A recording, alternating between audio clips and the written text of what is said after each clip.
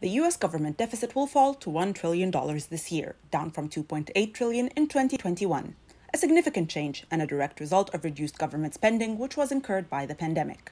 But even with the decline, the deficit remains large by historical standards and is expected to rise over the next decade, Congressional Budget Office Director Phillip Swagel said in a statement.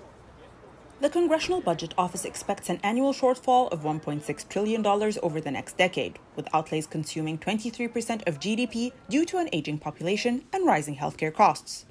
While the Congressional Budget Office forecasts an increase in revenues, it is at a much slower pace than outlays. Therefore, the deficit will continue to rise. Inflation continues to threaten the U.S. economy. Last year, the rate at which it surged was the fastest in 40 years.